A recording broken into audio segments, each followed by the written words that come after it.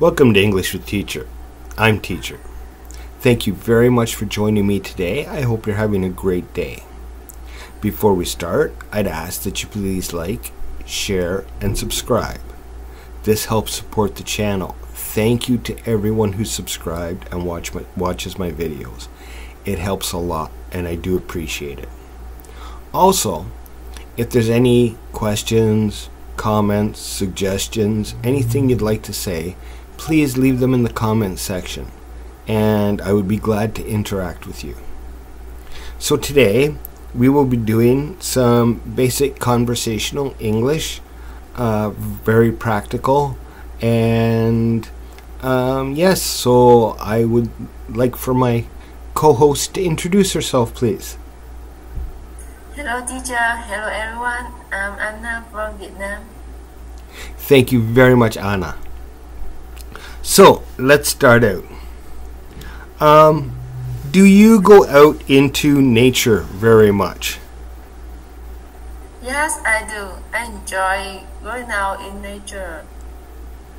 How often do you go out in nature? I go in nature on weekend. On the weekends? Yeah, on the weekend. Nice. And what do you like most about being in nature? I like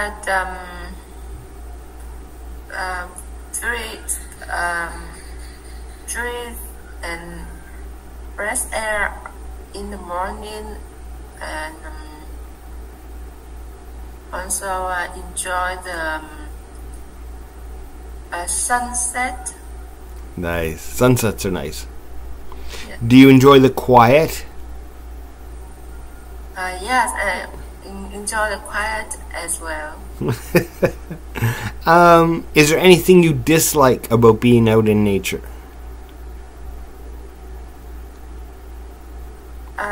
Dislike about storm, rain a lot. And what type of nature do you prefer? Mountains, lakes, rivers, being on the ocean? I prefer mountains and beach. Yes, beaches are nice. And you guys, you guys have some beautiful temples in the mountains, and some really nice the villages you can go and explore. And yeah, I want to explore the mountains when I come to Vietnam. Yes.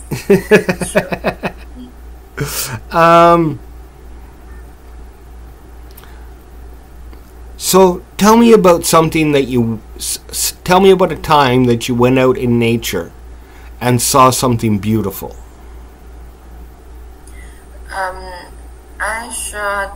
I went out in the early morning, enjoy the the fresh air, and last time I went to Vũng. Yeah, I went out in the early mornings and walk to the beach to see the sunrise. Okay, hang on. Beach. Beach. Yeah, beach. Yeah, and also climb the mountain. Have you ever heard of loon? Loon? Loon. L-O-O-N. No, I haven't. Okay, you need to look that up. Google it. The sound that they make. So, Yeah. my best moment, I was fishing, the sun was going down, and a nice peaceful lake, and you could hear a loon, 2 loons on the lake, back and forth calling to each other. Such a beautiful sound. Yeah.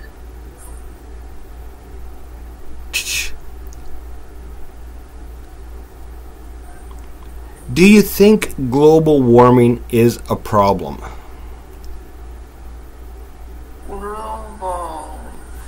Global warming. Global warming. Yes.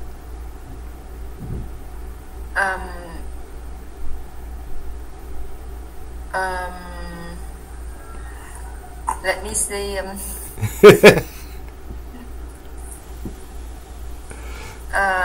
I actually don't have idea about that, but I think it's about the people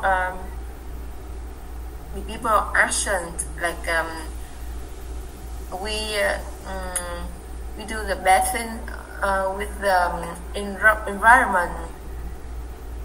So it's one of reasons about global warming. I think that it's a cycle thing, but I'm not sure that we have that much of an impact. That's my personal opinion on it. But I'm against pollution, like garbage in the ocean and smog and things like that. But there's a lot of things that people don't really take into account. But we won't get into that.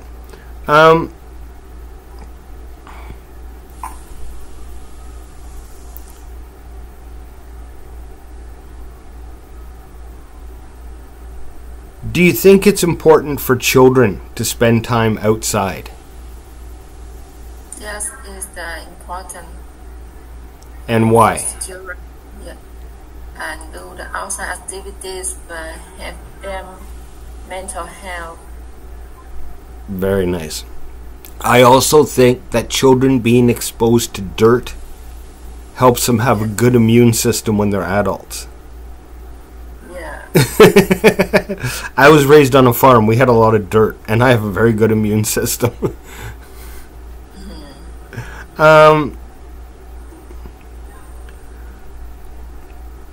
Do you think that the government should make cities have parks? Study have cities?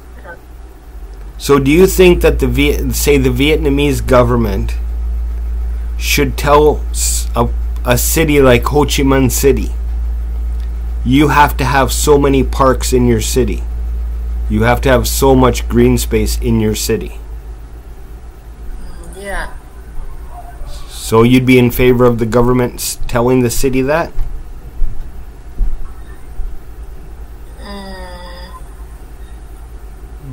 Yes, our Vietnamese government had claimed that they try to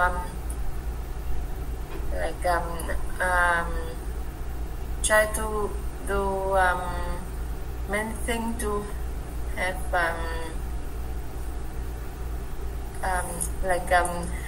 people focus on the city. They try to do that. They try to do many things. Yeah. To help people.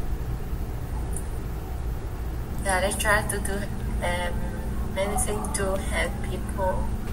Help people what? Help people and not really help people, but support people to not move into the countryside, not have the city and not crowded like that. Because most of people want to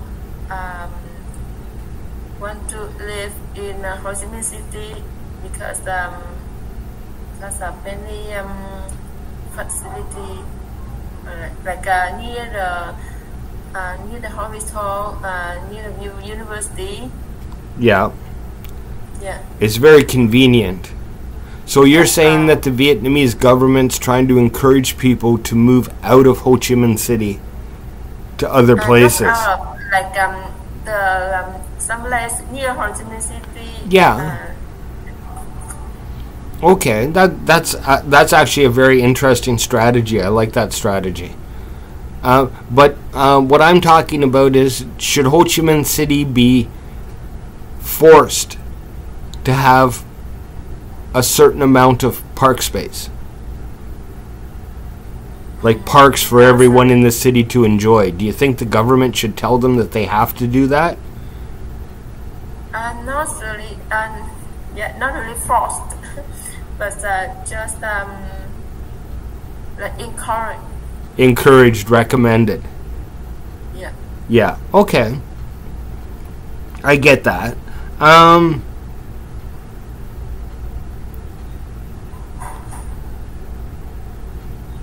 What responsibilities do you think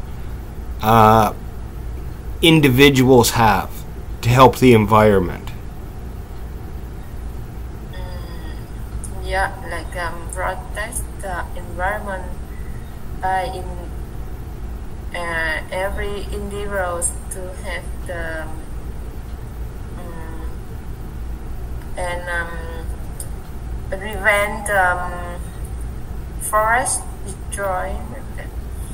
Deforestation, they call it. Yeah. So how can we prevent deforestation?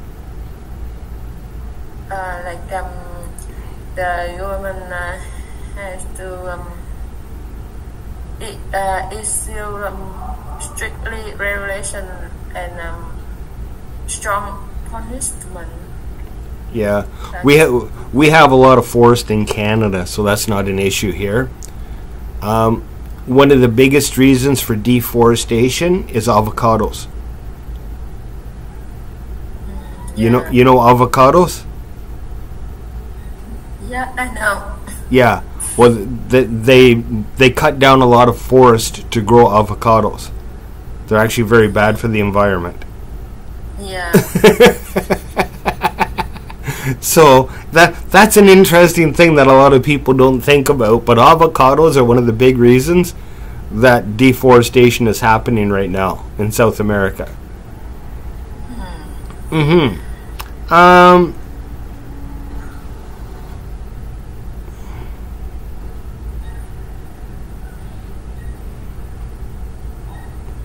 What do you think? Do you think different cultures have different views on nature?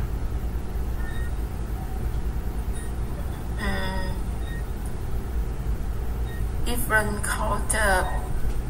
I think it's not really about the different culture. Like everyone, most of people enjoy. I think most of people enjoy the fresh air and clean environment. So I think all the people at another country like trees enjoy outdoor, enjoy nature like that. Just Okay. about the it's about the age, like young people and older people.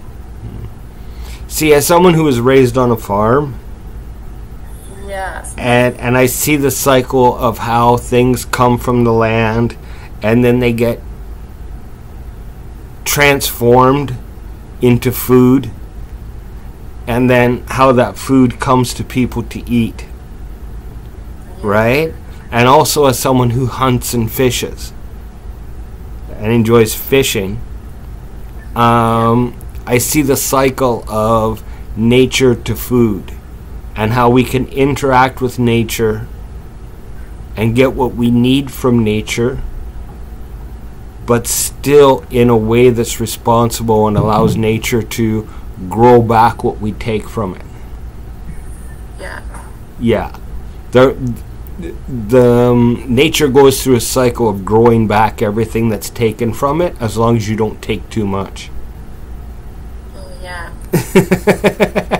So there's responsible ways of doing everything, and I think a lot of people lose that and they start to say, oh, we shouldn't do this, we shouldn't do that. without thinking, is there a way we can get what we need and still leave the environment the way we found it? Right? So I think that there's a compromise to be reached where we can get what we need and still allow the earth to rejuvenate everything that we take from it. Anyways, that's my perspective on things. Not that anybody asked, but I figured I'd tell you anyways, because I'm the teacher and I'm allowed to. Yes, that's nice. I agree with that. Okay, well, thank you very much for participating today. I appreciate it a lot. And thank you, everybody, for watching till the end. I appreciate you a lot, too. So, please, again, if you have any questions, comments, or suggestions, leave them in the comment section below. And everybody have a great day, and I will see you in the next video.